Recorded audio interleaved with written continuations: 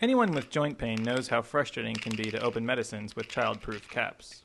So few bottles have easy open lids these days, while the childproof caps seem to be popping up everywhere.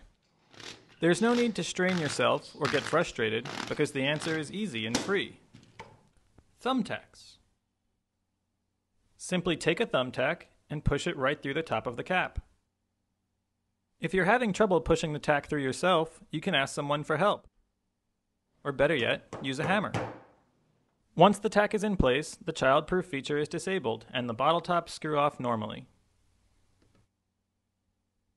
For additional step-by-step instructions on how to disable other types of childproof tops, simply visit Instructables.com/childproofcaps.